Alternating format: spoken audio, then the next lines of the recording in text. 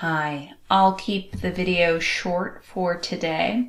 We will be talking a little bit about the twin quiz in class. I'll answer any questions that you have about next week's negotiation exercise, and we'll talk a little bit about the cases that were assigned for reading as well as the problems.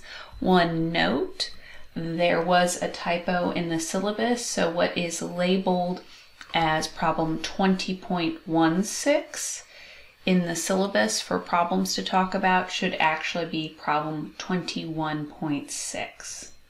And so problem 21.6 we'll be talking about in the context of specific performance.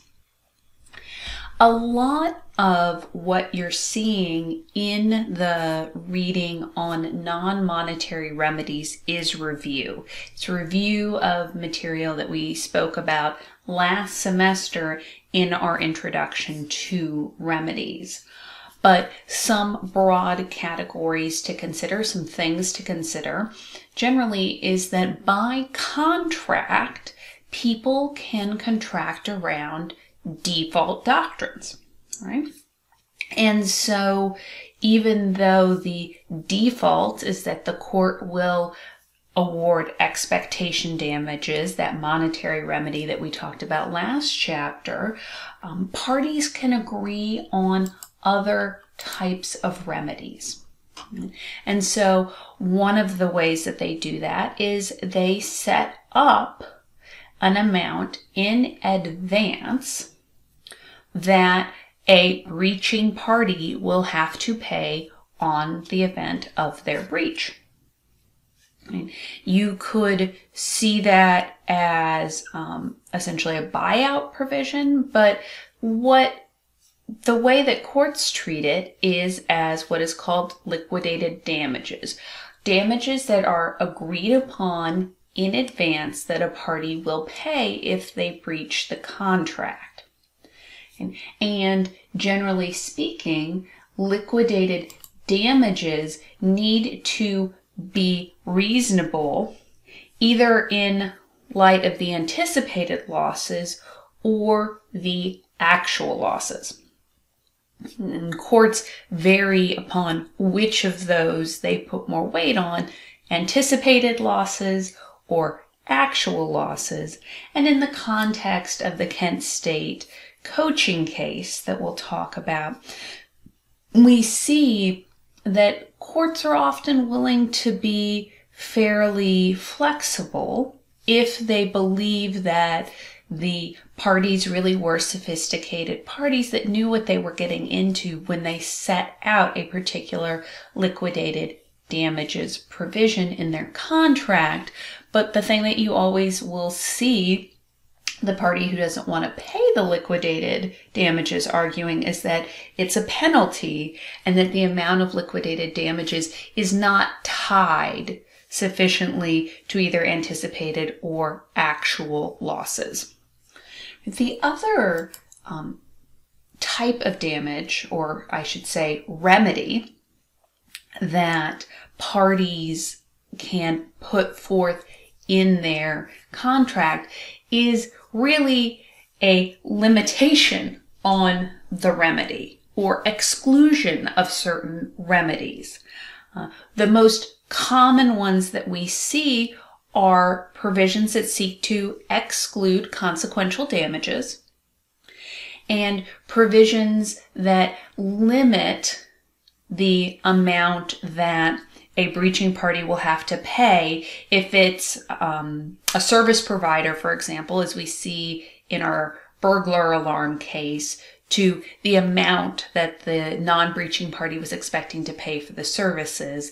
In sales of goods, we often see limitations of remedies cabining them to repair or replacement of the goods in question if the goods are defective. So those are common and often enforceable by courts. One type of damage that I didn't assign in the reading, but that you've probably heard about, and I think is worth just bringing up here in this video, is the nature of punitive damages. We've mentioned many times throughout this course that typically courts do not want to award punitive damages, that the nature of remedies and damages in contract is more about monetary compensation based on what parties actually expected to receive under the contract, and it's not meant to punish, right, the breaching party. Your book notes, and I encourage you to just glance over the section, that where you will see some courts awarding punitive damages to have a deterrent effect. And that's the idea, is that by awarding punitive damages, they discourage this party and other parties from behaving so badly in the future, is in tort, right? Something that is a tortious action by a party that is also a breach of contract. So this is sort of conduct that is willful, wanton, reckless, seems to be designed perhaps to deliberately inflict harm on the non-breaching party.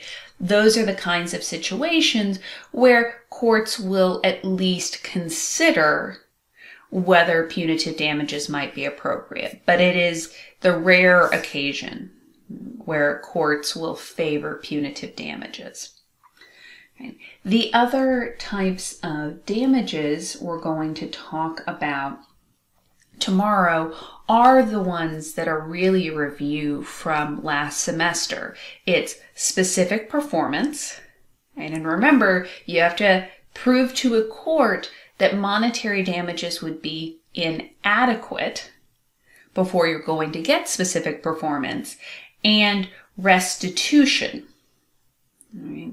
And the restitutionary remedy is an interesting one because we've seen that earlier this semester when we were talking about parties being able to avoid the contract and rescind a contract.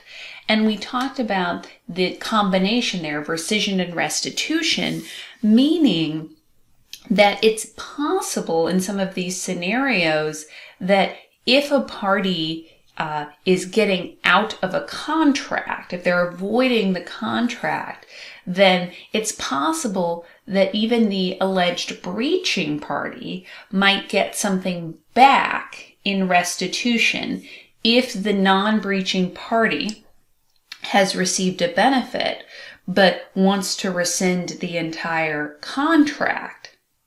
Right, then that non-breaching party might have to give something back to the breaching party if they received something of value under the contract. So that's the basic contours of what we're going to be talking about in class tomorrow, is these notions of, can parties create their own remedies contractually? Yes, they can. What are the limits on that going to be?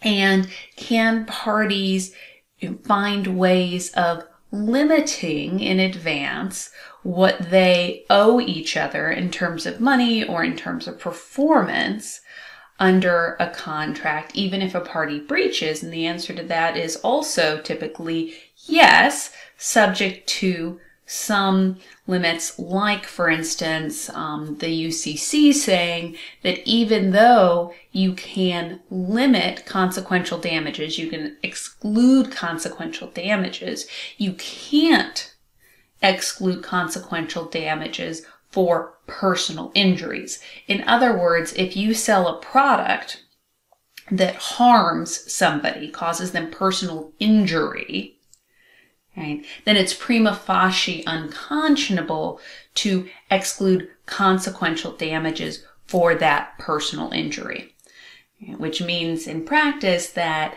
some courts, when they see those provisions in a sales agreement, will say, well, this is prima facie unconscionable. We're striking the entire limitations of remedies clause. Okay? Other courts won't go that far, but we've talked about the blue pencil power of the court when they find an objectionable provision within a contract. They can limit the operation of a clause. They can remove the entire clause entirely, or sometimes courts will even go so far as to say the entire contract is unenforceable. We've talked about that in the past. So connecting it to discussions from earlier this semester. So this week will be wrapping up some of our notions of damages. On Thursday, we will talk about third-party beneficiaries, and I'll put a little video up about that later this week. So see you in class tomorrow.